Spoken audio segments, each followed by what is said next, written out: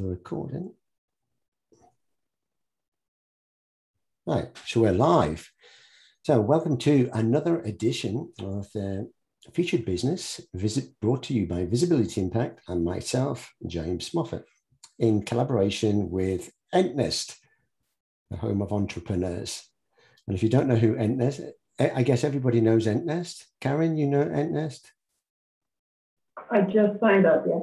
All right, okay, so I'm not going to go through and explain all of that, but no, you can reach out to Victoria, or within 𝗬𝗏𝗏, you can see this training and questions and answers that they do every week. Okay, so with that said, this is a weekly show for our featured guests. You can be any type of business, or even if you don't have a business, you can still be a guest. And the format is pretty open, it's interactive. Normally I host this and now I'll just walk through our guest for the first 20 minutes or so. And then the guest can ask you questions and interact with you. And we open it up pretty much after that, unless there's any time within kind of the discussion that the host wants, the guest wants to ask a question to the audience. We kick this off every week with typically a live song from Emily, but she can't make it this week. But that's the main reason I was on this morning. Yeah, I bet, yeah. So we do have a recording. She has a YouTube channel, and she has tons of stuff recorded on there. She does a lot of cover songs. So I'm going to play that to kick us off, nice. Right? And then after that, she'll disappear. So we'll just come back to our guest. So welcome, Leo, for being our 58th guest. All right. Thank you. Pleasure to be here. Yeah, I'm excited actually to learn more about you. So I know we've been connected for a while, but it wasn't until just the last week or so that I started to discover who you really are. Well, a little bit about you anyway. So let's introduce Emily. So Emily, she'll get a copy of this recording. So Emily, once again, thanks for sharing this. And I'm just going to share my screen. And hopefully everything works fine. It's right, okay.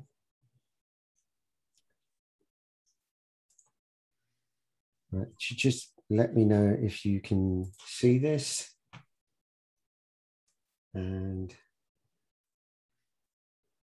right, it's just hanging a little bit.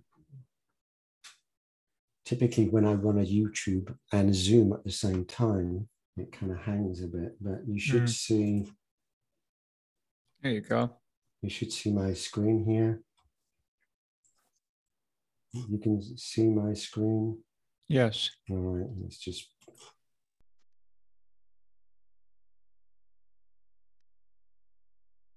Do you hear? I found love for me.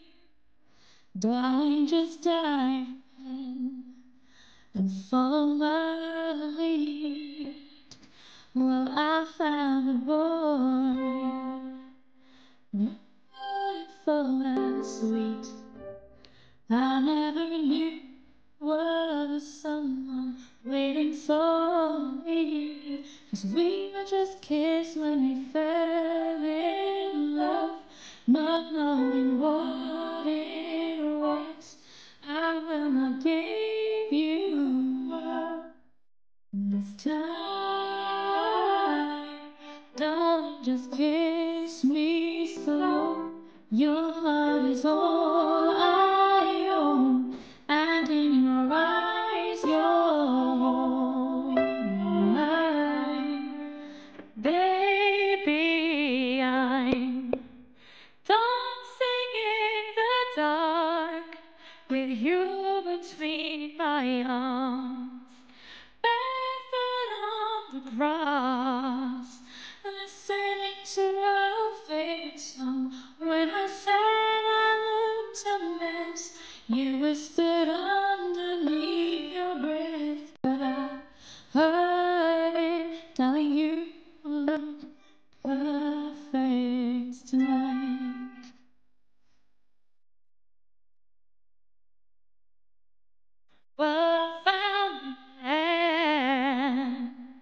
stronger than anyone I know. He shares my dreams. I hope that someday I'll share his home. I've never loved, yeah, to carry more than just my secrets, to carry love, to carry children of a home. He's doing love, fighting against all odds. I know we'll be alright. Darling, just hold my hand. Be my girl, you'll be my man. I see the future in your eyes. Baby, I'm dancing in the dark with you between my arms, barefoot on walls, listening to our favorite song. I have faith in what I see. Now I know I am better angel in person, and she looks perfect tonight.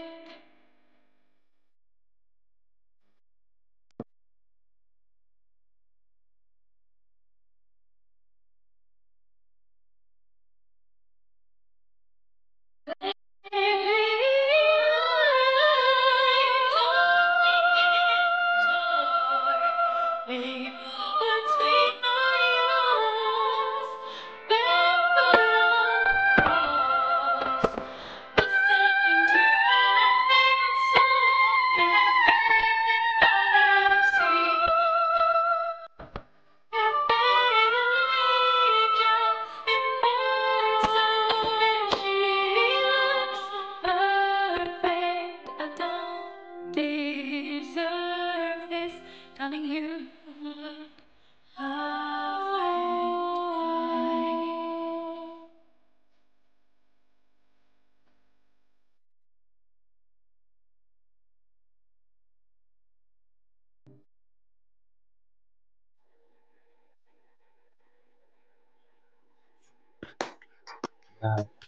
She's Excellent. such a beautiful voice. Wonderful. Whoops, I need to stop that. Great way to start the day. Yeah, she is a lovely lady. Yeah. So well done, Emily. I'm just trying to stop the you should keep playing. Right. Got a mind of its own. Hi, Paul. I missed your show. Yeah, hi Paul. So Paul was our guest last week, actually. Oh, Paul. You're late, Paul. Sorry, but I really battled to get on today. Really? Yeah, I don't know what it was, but anyway, eventually then it just by magic came. So, and I thought I was watching the video and I thought, what? This can't be right, but it was right. So, As soon as you saw Emily, then yeah, everything was fine. Right. So that was a great song by Emily. So this is a Ed Sheeran one, and I asked her about the song actually, and because you can hear backing singers. Yeah. Right. So the backing singers are actually her.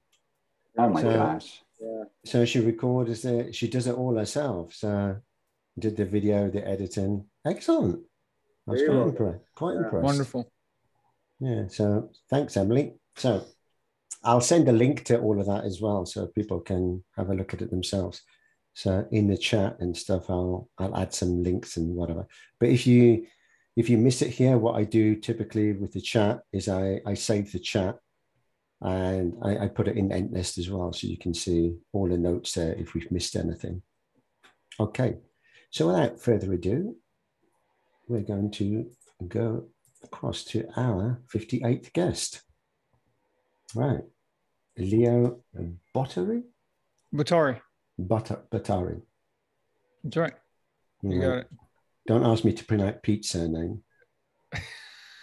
So easy. 𝗘𝗔𝗖𝗛. For you, 𝗘𝗔𝗖𝗛. maybe. Yeah. Okay. Not easy for me. I could get the maybe bishop. I mean, do that one. Maybe Bishop. Maybe not. Maybe it's bishop. Yeah. Anyway, so Leo, we don't know who you really are. Has anyone really, Leo, do you know people here? Have you connected with anyone or had any long conversations or anything with anyone? Victoria. Oh, Victoria. Yes. Sure. I've had the good fortune to connect with Victoria. Yes. And talking about 𝗬𝗏𝗧. And, it's easy to see in terms of, I think, why we get connected in that way, because when you look at 𝗬𝗏𝗧 and being about trusted human connection and collaboration, I mean, that's what I do. That's where my work lies as well. And it's just really been great to get connected and, become more acquainted with the purpose of 𝗬𝗏𝗧 and what it's all about. And so very excited about that and excited to be here with all of you. Excellent. So we do this a little bit different because I don't want to know too much about your business yet. We want to know about you. Because as I said before, some guests can actually change you. I mean, throughout your life's journey, you can change business a few times. So, but typically you are very much the same person. And it's kind of, we want to kind of find out who you are, and then we'll transition across into your business.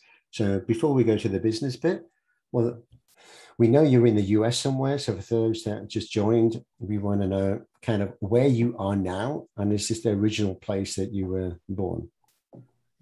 Where I am now is Carlsbad, California. And it is the other side of the country from where I was born and where I grew up. I actually grew up in the Boston, Massachusetts area.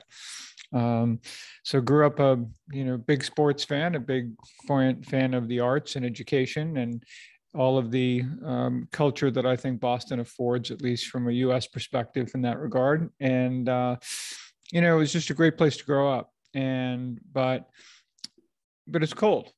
And so when I went to college, I went to school in Florida and went to Jacksonville University in Florida, came back home for a little while and worked, and then lived in Florida for a good bit over 20 years. And I know Pete's in Florida now. Where I spent most of my time, though, was Northeast Florida, Ponte Vedra Beach, Jacksonville area, where they play the Players Championship, the PGA Tour. And then also I lived in Tampa area for a little while as well.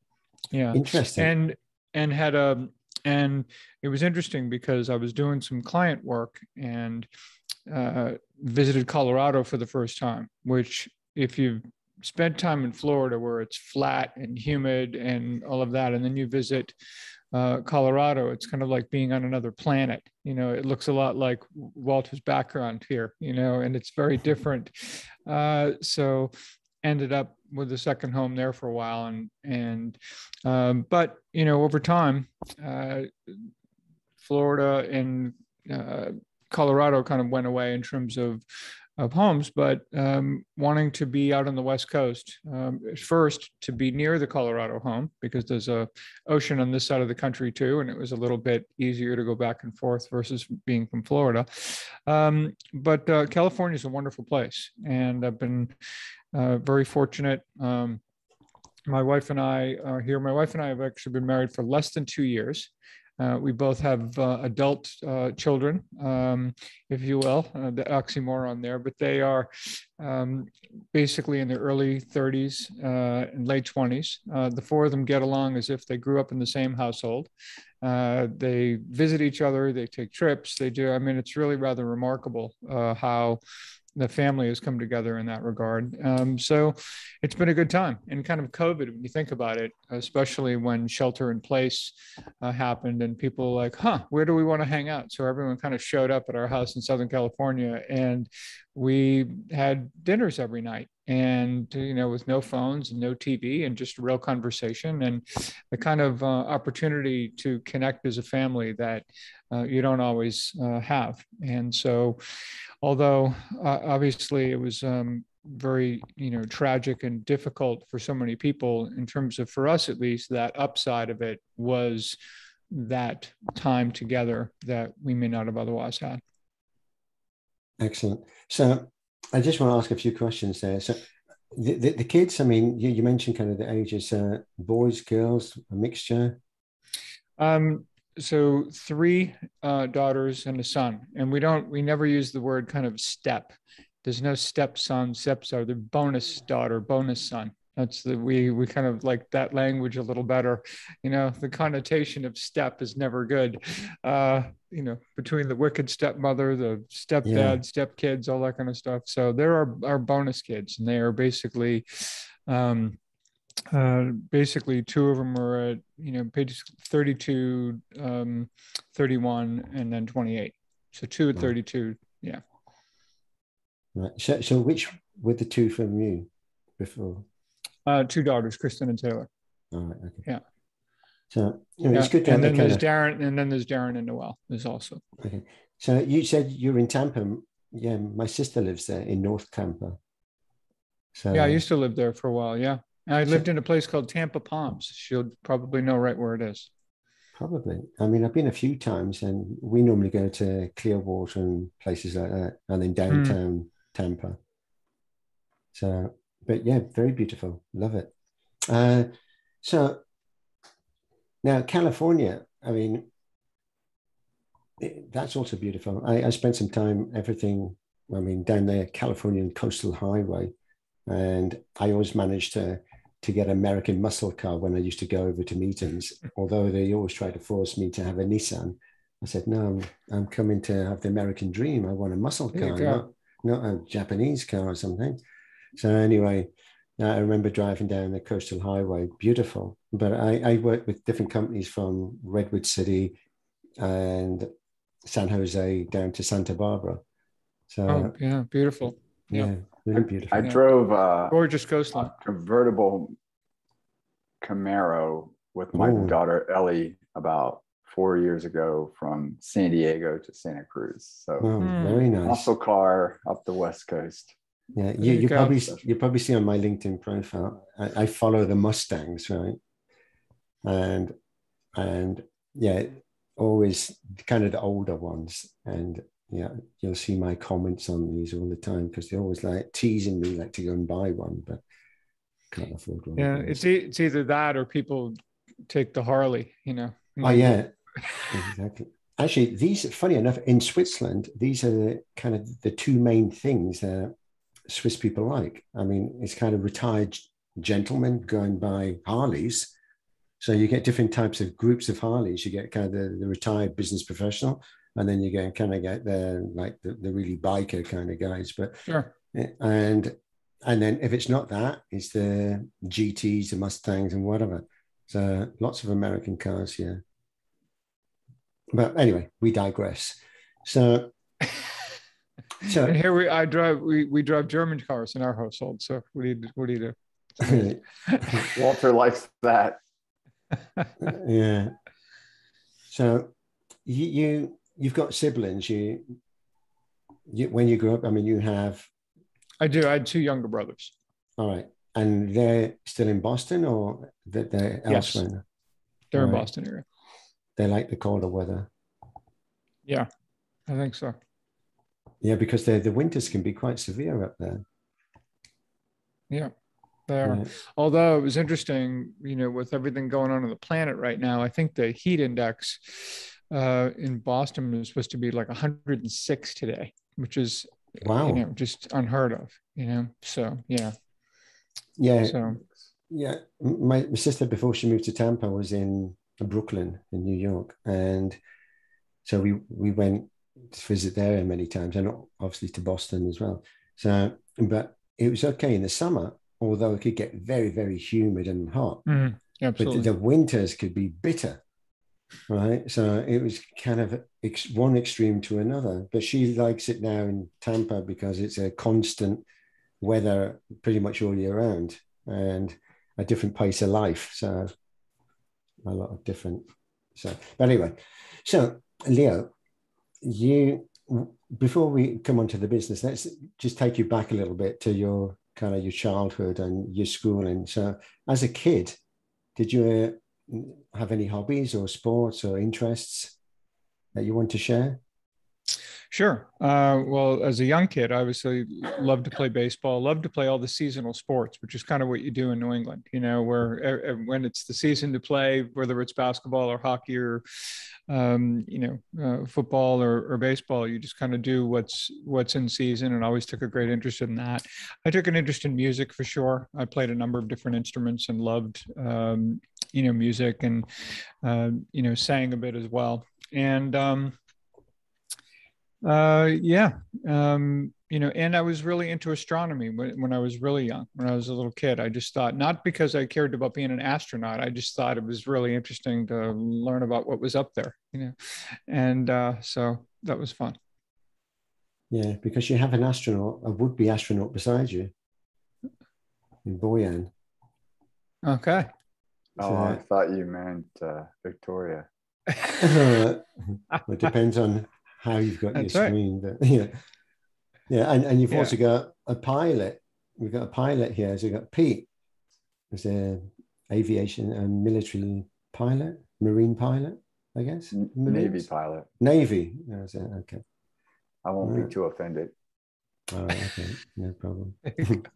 Right. So with astronomy, I mean, that amazes me as well. I mean, I just remember sometime many years ago, we went to South Africa. So this will resonate with Paul because he's there. And I remember being in the Kruger Park, and you've got zero light pollution. So just lying in the campsite on the ground, looking up you could see the Milky Way. And I think, wow, I've never seen anything like this in my life. And you could just lay there for hours, just gazing up at the stars. And so I can see a fascination with that. So, I mean, and I never, in New England, you never quite had that view of it. But later years, sitting in Colorado, when you'd be up at a high altitude and you've got no ambient light, and you've got that kind of lens into it. And I always felt, and you know what it's like when you stare into a sky like that, the more you stare into it, the more stars emerge over time.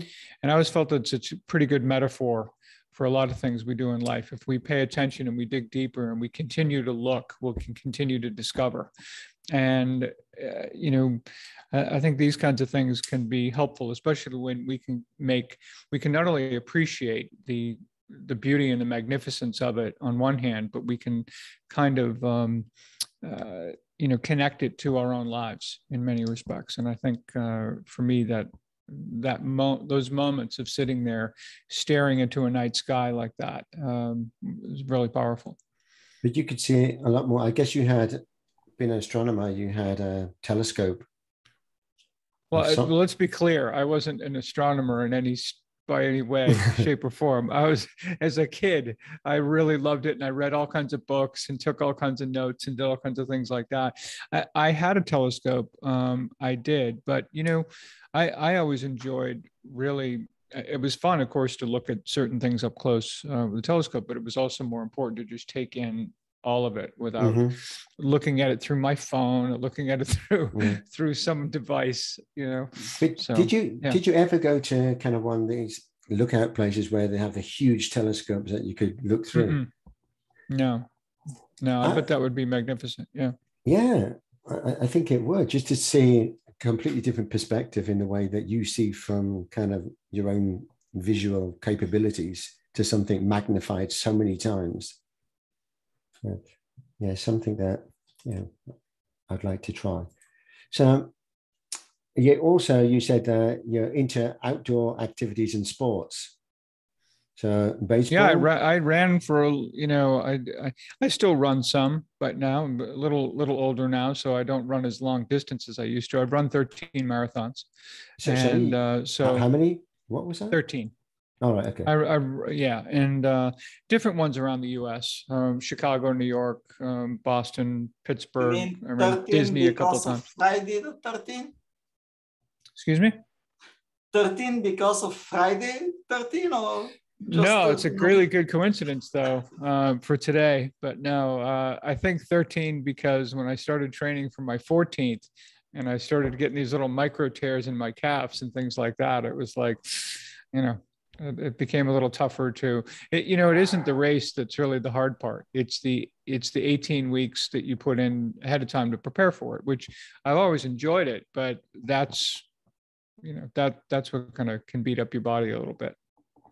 Yeah, I just started running again this week, funny enough, after, I mean, since we had the kids, the twins, I hadn't done any exercise really. And yeah, I was kind of missing it. So I arranged with a neighbor that to start running. So went out just for a short kind of 5K. I mean, this is, yep. And then just take it from there. So yeah, I felt good after it. So looking forward to the next one. Yeah, I'm gonna go for a run after we're done this morning. So it'll be nice. I did mine at 7 o'clock this morning. So you've still got an hour or so before you can start. Oh yeah, got plenty of time. Yeah. They say it sets you up for the day, but getting out of bed early in the morning to go running, it's not an easy thing to do either. So lots of different sports. So you've done running, and I see, I mean, in the profile, I mean, the questions that I sent you, you've also done cycling, climbing, so pretty adventurous. I like to, I'm not the guy that wants to jump out of an airplane, because I don't get that. I think some people are kind of hardwired to get that adrenaline rush from that. That's probably not me, but I do love to do things that I think are, test me physically. Mm-hmm. Although I probably play a lot more golf now than I do climb mountains or run, but I love doing that as well. And so, Pete, did you jump out of a plane? My goal was never to jump out of a perfectly good airplane. So the answer is no. But you're the pilot, but didn't you have to eject one time? No, we had to learn how to put on a parachute, and I certainly knew how to and was prepared to do so. But basically in the plane I flew, we flew most of the time over the ocean. So if you had to jump out, you might as well, just killed yourself, because you're going to probably never be found, or some shark was going to eat you. So better to ditch the airplane and hope that worked and jump in a raft, and somebody might find that. But the answer is no, although I think it would be exhilarating. Now, I did jump off the side of the Teton Mountains paragliding one time, and that was pretty fun. That's as close as I've come. Yeah, I like it. Actually, Leo, I have to ask you this question because I ask everyone. Did you do go-karting? I have, was a kid, sure, a couple times. Because we've actually had a lot of guests that do go-karting, and I've been champions as well. So wow, we'd all like to get together and have some karting kind of competition. Right. But James, you need to split us on karting amateurs and pro. Yeah, we haven't found the location yet. So you do something more passive in there, or more easier going with the golf. Yeah, well, physically anyway. I mean, it's a demanding, very exacting sport, but it's a lot of fun. And my wife and I play together, and we get our family out and play together, and so it's terrific. It's very different. Well, I played tennis in college too, and when you think about the dynamic of tennis, where you're hitting a ball at someone pretty much as hard as you can, versus when you're all on a golf course and you're playing against the golf course, really, not one another, and it sets up a completely different dynamic. When you can really go out and have fun and enjoy that together. So it's great. You're pretty good at golf? I'm all right. And your wife, better than you? My wife actually just started taking it up a couple of years ago, which I thought was rather brave, to take up the sport. And she's doing great. I mean, she hits the ball beautifully, and she has a lot of fun and enjoys it quite a bit. She's got a better attitude about it than anyone else.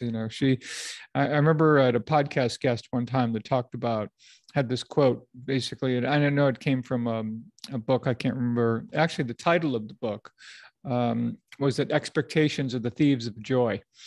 And so I thought it was, so she is smart enough to not have any expectations of what she's going to do out there. So when she hits a great shot, she appreciates it. And she misses a shot, it's not the end of the world. For otherwise we can get caught up in our expectations every once in a while. But so we learn from her as we play. Excellent. So there's a lot of women here actually in Switzerland. It seems to be more women that are joining and playing golf now than kind of the men. So it seems to be kind of the number one sport at the moment. And it became popular during COVID.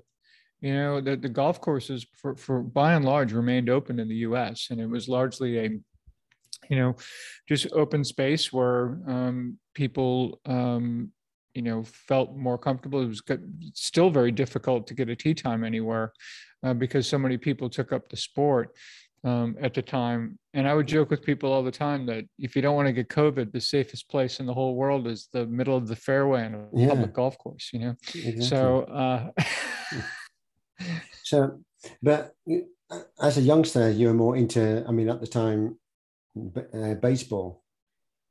I loved baseball when I was younger, yeah. And so which team do you follow? Because you've lived in several different places. So, I mean, no. Well, I grew up in Boston. I'm a Red Sox fan. When you grow up a Red Sox fan, there's no deviating from that, you know? So that's, and same thing with all Boston sports, Bruins, Celtics, you know, Patriots. Yeah. As a kid, we're everywhere. As a kid, you wanted to be a baseball player when you grew up. I did. Right. So yeah, well, you know, so there's these things about being good enough to make Major League Baseball is more. You were in the college team and everything. No, I played tennis in college, but I played baseball when I was younger and loved it. And in fact, there's a pretty interesting experience with baseball that I'll share with you, because I was probably 11 at the time. There was a guy in my neighborhood. I think he was probably 19. His name was Jerry. And Jerry was playing minor league baseball at the time. And somehow I saw him somewhere and we started playing catch. And he said to me, he said, "So tell me, what position do you play?" And I said, "Well, I'm a pitcher." And he said, "Are you good?" And I'm kind of kicking the dirt, looking down, thinking, "Oh, I'm all right," you know, kind of thing, as you do when, you know, and he caught the ball for me and he looked at me and he said, "If you're good, it's okay to say so." And I thought, wow. And actually, it was such a profound moment. I felt like it was the first time someone had actually given me permission to say that if you're good at something, you can own that.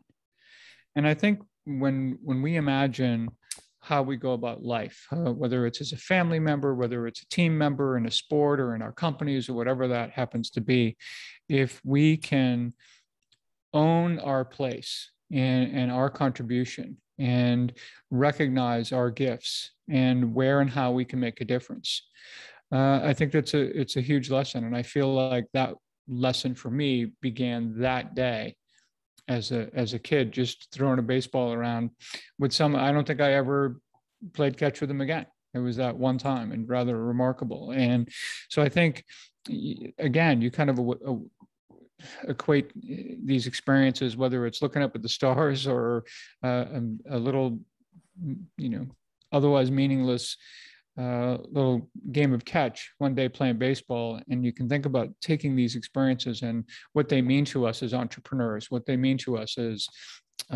people who are just trying to make a difference and live a purposeful life. And so, you know, these things, which is why I appreciated in as your guests probably know, we get a questionnaire, you know, from you, and you want to know about us, not just about our business. And I think that kind of a questionnaire isn't just about giving you answers, but I think it's a real opportunity to reflect on a lot of the things that kind of shape who we are. And so I appreciated that. And it's kind of fun to be able to talk about some of these things where you don't typically on a program like this. So nicely done. Thank you for that. And I love what you said, because I love that kind of that emotional connection. And sometimes when someone says something to you, I was at an event and just digressed a little bit, and people were asking, it's an entrepreneurial one, people were asking, at what point do I call myself the expert? And the reply back was, when you feel that you're ready. There isn't a set time. If you feel that you're the expert and you have a good knowledge at something, then you know a lot more than kind of the average person. If you feel you're ready to call yourself the expert, then call yourself the expert. You don't have to wait for someone to be telling you, oh, you're the expert in your field. So it was kind of something like that. So we've always thought, yeah, I can appreciate that. I think it aligns a bit with what I'm saying. What's funny though is when it comes to the expert conversation, I will shy away from that, not because I'm afraid of it, but because I think there are things, when we think about communication, it isn't just what we say, it's what we show. I like to think from my perspective that I'm not the expert in what I do. I always remain a student of what I do. And that's what's going to keep me at the forefront of things. It's what's going to keep me constantly discovering, exploring, and getting new things, and keeping me at the top of my game. I think the moment I start thinking of myself as an expert is the day that, you just don't approach it with that same level of attention. But however, if someone wants to refer to me as the expert, not because I'm waiting for them to tell me, but because I have demonstrated that to them, right? We think about our personal brands. We think about who we are. It isn't who we say we are or what we say we can do. It's what people conclude about us after they spend time with us. And so I'm happy to communicate being the expert, but I will never say it. Yeah. Well, I like that philosophy, because you're right. We never stop learning. And there's always going to be people that will say that they know more than you. And maybe, yeah, what are they, more of an expert? I mean, really. Yeah. So, but is it? How are you? We're getting people joining. Very nice. Yeah. So yeah, hello, just quickly. I mean, we've got 𝗓𝗏. I mean, maybe you just say quickly who you are, where you're from, or where are you? Hello everyone. Sorry for being late. So I'm from Moscow, Russia, and I'm a writer and content strategist. So it's been, I think, the 5th session I've joined. And it's always good to see amazing people as featured guests. So it's a pleasure to be here. Thank you. Thank you. Thanks for coming. And 𝗓𝗏 will be a guest at some point as well. And yes. And we also, so we have a variety of people from all over the world. So it's great. So, and Paul? What was the question, huh? The other Paul, not you, Paul. We always get these two Pauls mixed up, you see. We've got Paul John. Yeah. Actually, both Pauls, I mean, you didn't, because you joined late, you didn't introduce yourself. So maybe Paul Bishop, since you started talking first, if you could just say, where are you and what you do? Okay, I'm Paul. I'm Paul Bennett Bishop. I didn't say this last week, but Paul means small and Bennett means blessed. You know what a bishop is. So I'm a small blessed bishop. And I'm based in South Africa. I have a global interest in business. Yeah, actually, if you want to catch up and listen, Paul's recording was last week, so he was the guest. So I have the recording if you want to hear more about what Paul does. And Paul Johnny. Yeah, hi, I'm Paul Johnny. I'm from Bombay, India, and I make software for magazine companies, and that's my specialization. I've been late today. Sorry for that. Yes, thank you. Yeah, we've got a nice global audience here today. Yeah, so we have a mixture. And just coming back, you mentioned about branding earlier. So we have our branding expert here as well. Don't we, Pete? I hesitate or can I call you an expert? Maybe you're not an expert. Yeah, you're exactly. still learning.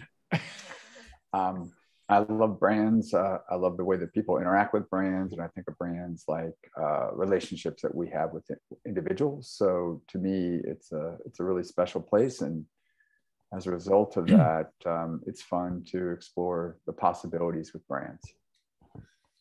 You know, Pete, you'd love this guy that I used to work with at Mullen Lowe. And when he was talking about brand, and he used the word work, but he said, good work tells you what a product does and why you should buy it. He said, great work tells you what conveys what a brand stands for and invites you to share in its belief. And it's such a elevated where, to your point, it's not about transactions, it's about really building relationships. And I think that not to put it in kind of product terms, but for people, I mean, hopefully that's what we're about. We're not about trying to be transactional with one another. We're trying to build connections, build relationships to like kind of what 𝗪𝗡𝗏 is all about. So as Victoria is here, so yeah. So anyway, we encourage people to obviously network afterwards. I just want to kind of catch up now to where you are now in your business. So what are you doing now? Kind of what led you to what you're doing now? And was there kind of a pivot point in your career that made you kind of decide that you wanted to do your own thing? Yeah. So I spent about 25 plus years in corporate communications and brand. And there was a job that I had with a company called 𝗬𝗘𝗔𝗥 Worldwide. 𝗬𝗘𝗔𝗥 assembles and facilitates peer advisory groups for CEOs and business leaders now in 22 countries around the world. And I was there doing, basically, I was the corporate communication brand head. And I led a brand refresh of the company back in 2012. And one of the reasons I went to 𝗬𝗘𝗔𝗥 was I was extremely intrigued with what they do because of my experience in graduate school, having been part of a cohort, right? It was kind of the first learning experience where the students really learned from one another. I joked about the fact when I was in high school or in undergraduate, this whole idea of collaborative learning would have been called cheating. I mean, it was not exactly, so to be in a place where you had this collaborative learning environment and then to come and be with a company where CEOs and key executives actually did that for one another through these peer advisory groups, I thought how fun it would be to kind of maybe get out of the agency business for a while and see if I could move the brand down the field and I was there for about 6.5 years. And just to tell you quickly that in leading the brand refresh, and I would ask a lot of CEOs and business leaders, I would say, how do you learn? How do you grow? How do you bring new thinking into your companies? And they would say things to me like, well, I read books, I have a coach, I hire consultants, I go to events and conferences. Some may tell me they attended executive development programs at places like Harvard and Stanford. But as Pete is probably picking up on here, in an unassisted way, nobody's mentioned in peer groups as even part of their consideration set.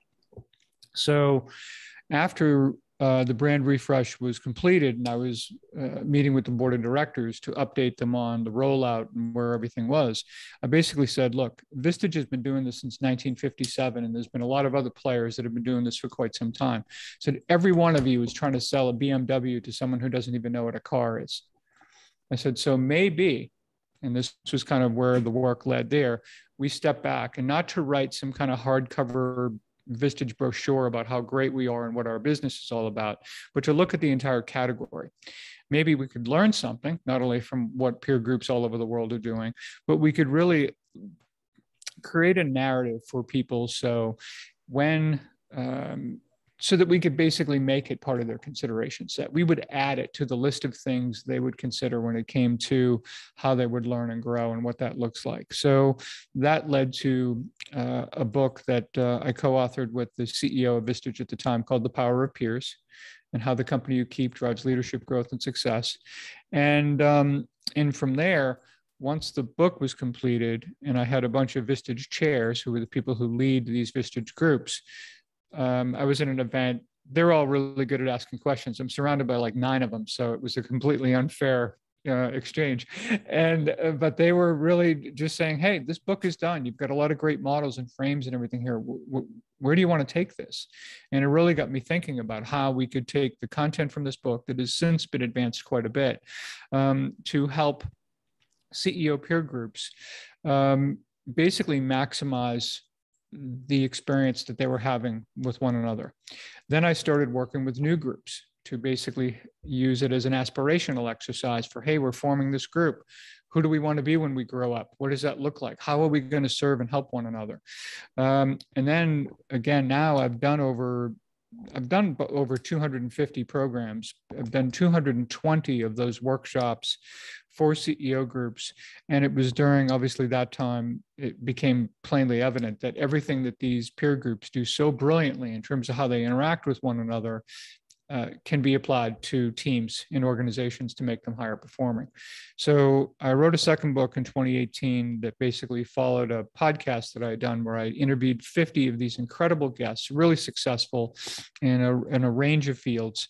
And to every person, I asked them, so did you get to where you are today all by yourself? And they would look at me and they would laugh, right? They're like, no, of course not. There's like countless people that helped me get, I could never pay them all back. The only thing I try to do maybe is pay it forward to other people who I know, who, just in exchange for those who helped me when they were growing up. And that's when the second book, What Anyone Can Do, which was basically, and this actually comes from a quote in a book that I read. It was written by Joe Henderson, former Runner's World editor back in 1976, who basically said, look, when you look at really successful runners or people that are successful at anything, he said, they're not capable of like superhuman feats. They can't leap tall buildings in a single bound.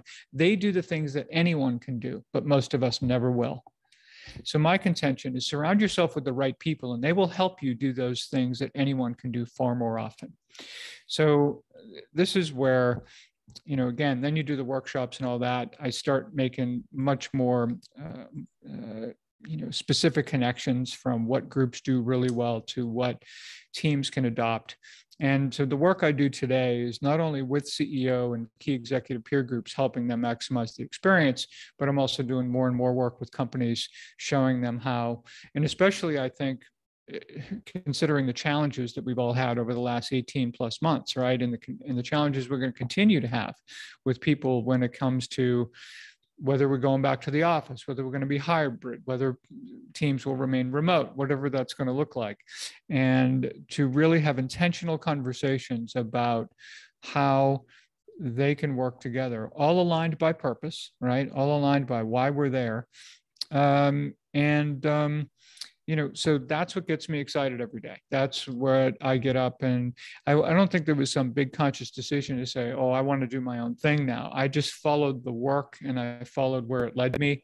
And I just know that I enjoy it like I've never enjoyed anything else. Actually, it's fantastic. I mean, you say so many kind of inspiring things that I could just sit back and just listen. And sometimes I'm so busy listening and engaged, I'm forgetting that I'm actually kind of hosting this and asking you questions. So, I mean, it's quite relaxing in the way that I'm comfortable just hearing what you're saying, because that kind of resonates with me. And there's lots of things that we are still learning and a different way of working. And I know, I mean, from the questionnaire that you've also got a question that you'd like to propose to or post to the audience. But just going back on the books, the reason why I particularly wanted Pete to be on this call is because having known Pete, and not just because you're both from the US, but I see a lot of similarities in the mindset and the way that you work, and that Pete has written books as well. So actually, when I speak with you, I think I'm speaking to Pete in a way. So I mean, in a positive way. So I mean, although, yeah. So that's why I kind of wanted to also help network and bring people together, because I thought that it's better that if I can introduce people, then if they want to engage and talk later, then that's entirely up to them. But at least have the opportunity. So, but I mean, with everybody, because everybody has a story to tell. So, yeah, you had a question about, I mean, I asked you and you said about kind of the future of work. So maybe you can ask the question. I think since you have it in front of you and that I filled out that questionnaire about a week and a half ago, I'm happy to have you read it. Okay. So, I mean, the questionnaire... 6 a.m. for him, so he's still...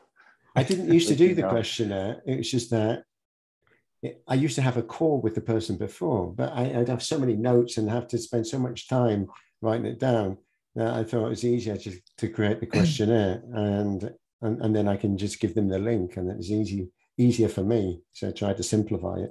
So it doesn't mean I have to ask all the questions or we have to do it all. It's just a kind of to help steer a conversation. But since you asked, then I will ask the question. So this is not from me, this is from Leo, but it's a question to the audience. So, right, let's just find it. So you'd like to know, the question is to the audience, like to know how you see the future of work. So anyone can kind of raise their hand and let us know what you see. I think the future of work is something that's going to be developing. And also if everything that's happening right now, we see that, hey, it is the future now, you know, everything's changing to hybrid, remote, everyone's deciding, but it's not the first point and it's not the last one. So I think the future of work is always going to be developing, and maybe in a few years, we're going to see a whole different setup. But at the moment, I think it's very important that values are coming in also in like a work setting. So people start to realize like, hey, I need to also spend time with my family and also spend time learning and developing myself and all that stuff. So future of work is something I believe it's going to be a very holistic approach, and combining also life and development and all that stuff together. Right. Also, yeah, thanks, Victoria. Is it Leo? Yeah, I like what you said, because I do think we're going to, I think it's two things. One, I've never really felt comfortable with this construct of kind of work-life balance. I think that's a kind of a false narrative. I think it is one. I think it's really about being committed to excellence in our lives, period, whether it's personally, professionally, or in everything we do. But I think the other, when I think about the future of work, part of it is, yes, remote or hybrid and all of that, but part of it is going to be, we are still, you know, at the dawn of when, you know, imagine today versus 10 years from now, and the presence of AI in the workplace, not as our competitor, but as our partner. And what that will, for me at least, will involve tapping into even more what makes us human. Not trying to, you're never going to do as many calculations as fast as the machine, but you can tap into, I think, what makes us so powerful and extraordinary as human beings, and our ability to, and not to mention our ability to collaborate, and what that's going to look like. And so that's why, Victoria, in particular, I take an interest in 𝗬𝗏𝗏 with this notion of trusted human connection and collaboration, because we really have to look within ourselves and trust to try to, I think, unlock what and bring that human being to the workplace. You know, in many respects, think about the fact that during COVID, I think for a lot of workplaces, I thought one of the great ironies was that the employees tended to become closer together once we pulled them out of a central workplace, right?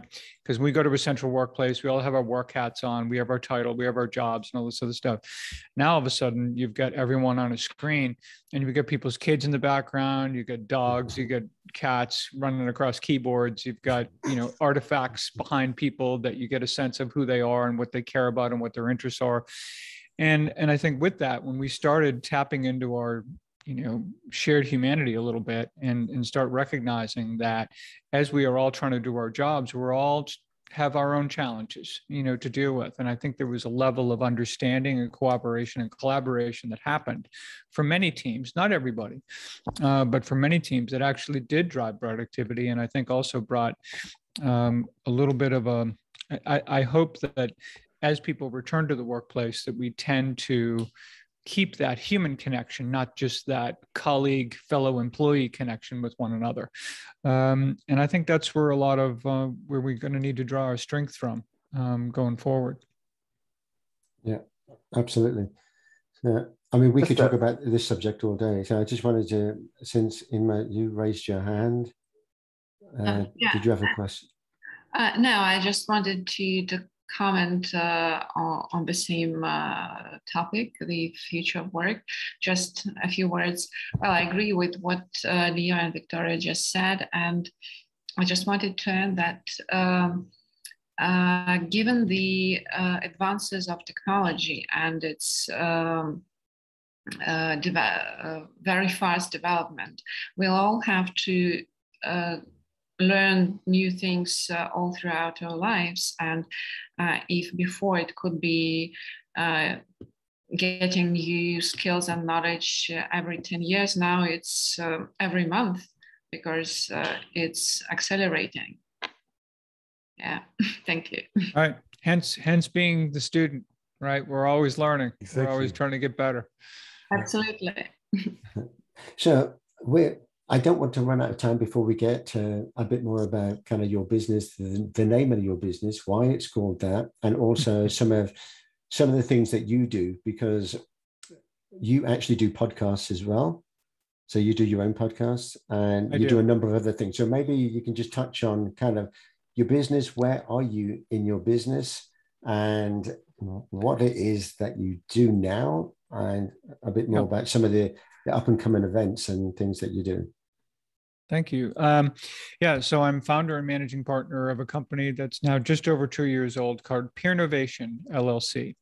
𝗬𝗢𝗨𝗥 is comes from a word. Actually, it was a headline in a blog post I wrote in like 2012, and then decided to use it as the name of the company, which essentially takes the word peer, people like me, and innovation, which I see as creativity realized. And it's this idea now, again, of me working with peer groups to help them maximize their potential, right? This is about when we get people who are committed to a common set of values, who, when come together with diverse perspectives, are able to create something larger than themselves. They can do it in a group, right? And groups, basically, let's face it, are really about outcomes for the individual members of the group. Or a team, it's much more about a shared work product, or something only a team can do together. But in either way, when people are just trying to help one another be better, whether it's for to help someone realize something that they've expressed they want for themselves, and we want to be a partner in that, or we want to work together as a team, whether we're trying to win a championship or we're trying to, create a product.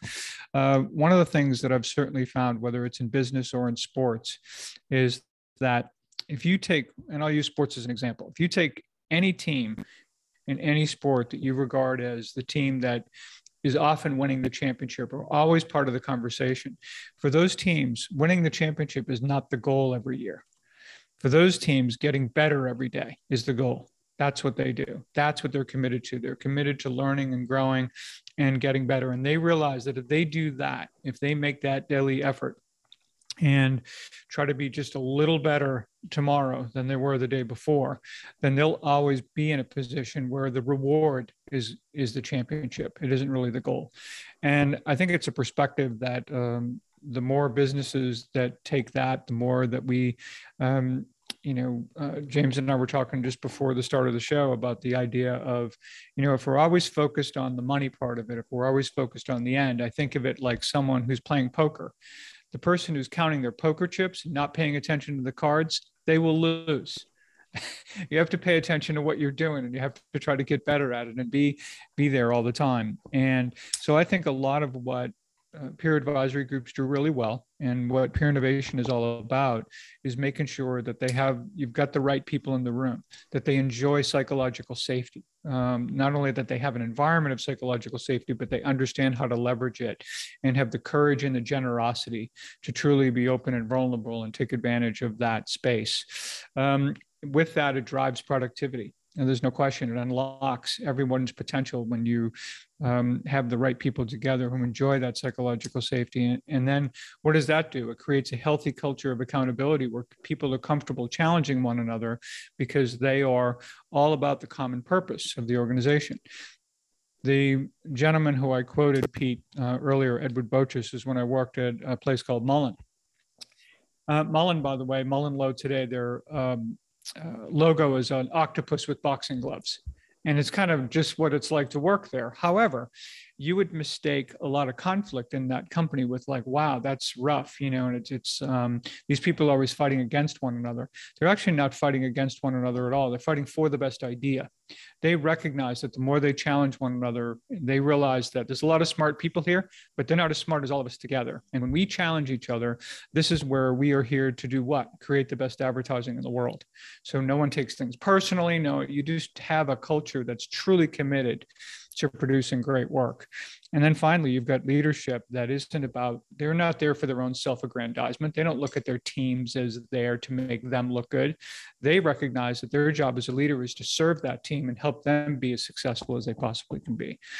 This is what groups do brilliantly. Again, I think it's what great teams do really well. When you look at really great teams, they have what we call a robust learning achieving cycle, right? That daily commitment to getting better. And at the same time, they have the ingredients around right people, psychological safety, productivity, accountability, and leadership. You know, tighter on time here, so I wanted to do that fast. But that's the work I'm doing right now with groups and teams. And like I said, to watch it work and to watch how effective it can be is really exciting. All right, you're muted, James. There we go. Kind of flip back on you. There we go. My laptop's going a bit crazy at the moment, so I was trying to drag something and drop it in as a link to your website, and yeah, I froze myself. But anyway, yeah, I love what you do. I'm just trying to share some of the links as well in the chat so people can connect to you as well. So on LinkedIn, Twitter, and all of the ones that you shared. I was just trying to put your website in there, but it just seemed to hang at the moment. So there's tons and tons of stuff that really fascinate and interest me as well. You're in kind of the right place with the right mindset of people, in the way that particularly people on this call that I think would share kind of the same opinion and philosophies that you're talking about. And you do have, yeah, I just wanted to touch on also, I mean, if people want to know about your business and what you do, then you can look at the links. It's just in the essence of time. But you have some up and coming events coming up, so maybe you can share about those as well. Yeah, interesting enough, I'm doing a Vistage group meeting where I'll be working with a group in Huntsville, Alabama on Tuesday. And there's a couple of other things in addition to some other commitments for Vistage and a lot of the new groups that are opening. I'm keynoting at a what's called the 9/9 Share-a-thon, basically, which involves a bunch of people from all different companies all over who happen to be on the Workday platform. And so this community basically is one where people help each other be better at using that platform and really leveraging, you know, all its tremendous advantages. And then I'm doing another event in September for Renaissance Executive Forums that I'm really excited about. Okay. And of course, last but not least, I do want to mention on August 26th, I am doing an event for EntNest, and really excited about doing that as well. Right. So all kinds of fun stuff going on. So, and connect with me on LinkedIn, by the way, if I would really enjoy that for all of you. Okay. And the event in EntNest, you've posted it already, so we can see that, or you're yet to post it? I think Victoria will be posting that event at some point. Yeah, I know it's coming up on the 26th. Yeah, she had to drop off on the hour session. Right. Okay. And yeah, I have someone knocking at the door now. So yeah, in saying that, I would like to follow you as well. So look out for that. So if people want to know more about your events, and how do we find out about them? Your website or some other way? Yeah, no, I think website, LinkedIn. I'm really active on LinkedIn. I post a lot of content all the time, but then of course you can go to the website, and whether it's under the podcast link or under the media link. I'm also a board member and opinion columnist for CEO World. And I write probably 30 to 40 articles a year for them now. So yeah, so I have a lot of fun with that. So a couple of things just before we kind of wrap up. So sure. In your business now, are there anything that we could help you with, or is kind of missing, or you need some support with? I can tell you that I am doing, again, a lot of work with groups. I want to do a lot more work with companies who are really interested in, getting their teams aligned. I think it's obviously really important that you've got teams aligned behind any strategic initiative or organizational change initiative. When you think about the underperformance or failure rate in those areas, it's not typically because the strategy was bad. It's because you need everybody all in, lined behind it, and understanding, its purpose and connecting to it in a way that is really powerful. Also, I think there's incredible opportunities for groups and teams to work side by side in companies when you consider the hundreds of billions of dollars spent in learning and development every year, and the fact that everyone is so busy with their jobs, having to do more with less and more quickly and from home, in many respects. And then trying to get people to actually not only learn, but apply new concepts in the workplace. And I think without a mechanism to do that, you're going to take a lot of great content that comes in front of people each and every year and have it just kind of go by the wayside in a way that's, I think, unnecessary. So I want to do more work with companies who are really interested in getting their teams aligned and just working together more effectively. And again, the great part and what I love about the work I do is I don't tell anybody what's best for them or what they get to determine that for themselves. I basically use my framework to facilitate a conversation where they get to figure out what it is they want for themselves and how to make that possible. Okay, so it's more like coaching what you do for the groups. Excuse me? It's more like coaching these groups while working with them. Yeah, I certainly can provide some, adds to, because I've seen so many different groups and teams, of course, and I'll get questions about, well, we want to do this. How have other teams accomplished that? But then again, I think they will figure out what resonates for them, what's right for them, what will they do, what will they commit to and call their own. And I think when you get people to do that and own their own solutions, that's when you really have some chance that they will be, executed over time. Excellent. So I know we could talk on a lot, and I still have a dozen questions that I'd like to ask as well. So, but in the essence of time and kind of wrapping up now, then I would encourage people to connect with you, both in 𝗏𝗏𝗏, but also LinkedIn, because if you're not always on 𝗏𝗏𝗏, then LinkedIn is a good alternative. Yeah, I'm always on LinkedIn. Yeah, likewise. So, and then also to find out more about, some of the podcasts that you've done and you've recorded, there's some... Yeah, the Peer Innovation podcast, right. Yeah, as you mentioned, there's some great guests in there. Actually, I'd like to be a guest on one. Well, let's do it. All right. So, let's just make that happen right here. Let's do it. And I'm sure maybe people here would also welcome that as well. So, let's definitely look at that. I think anything like this that we can help one another, then you just bring additional value. So, it's just you help me, I help you kind of thing. So, so as I said, I shared some links. I will post them into also the comments on 𝗏𝗏𝗏, so people can see if they haven't already captured them here. If you want to capture the chat, then go yourself and you can save it. Although you'd like to leave us with just as a final word. Leo, thank you very much for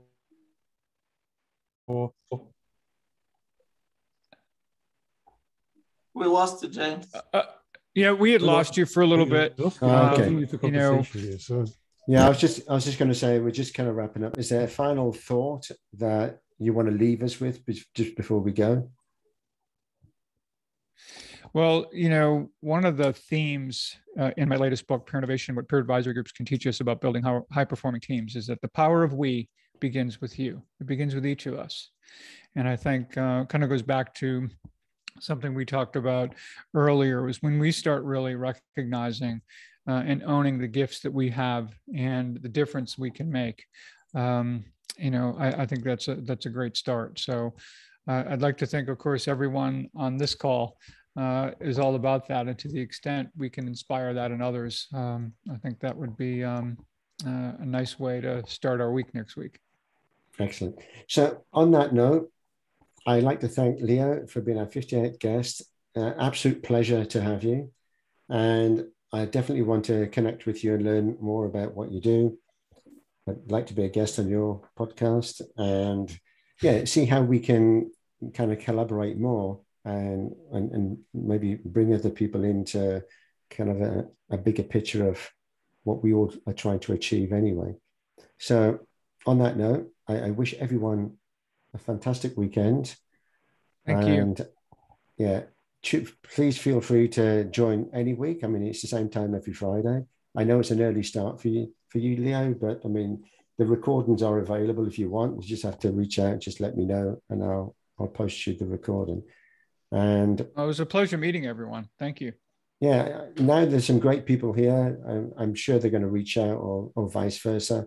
And yeah, we start some additional conversations going. And I think that there's some, I mean, everyone great here. So everybody gets the value from being on these events. So thank you once again, the audience, for participating and the regular ones that come on every week. And Leo for being a fantastic guest. Thank you. So on that note, thank you. Thank you, Leo. Bye-bye. Good everyone. Thank you. Bye-bye, guys. Thanks, Paul. Bye.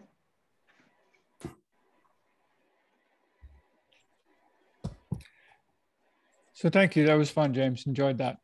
You're welcome. We went a long way. We were, it's 1:15 already, so hopefully that'll work out for you. Yeah. Yeah, no problem. I've just got to shoot now. So all right. Hey, so long. Thanks, everyone.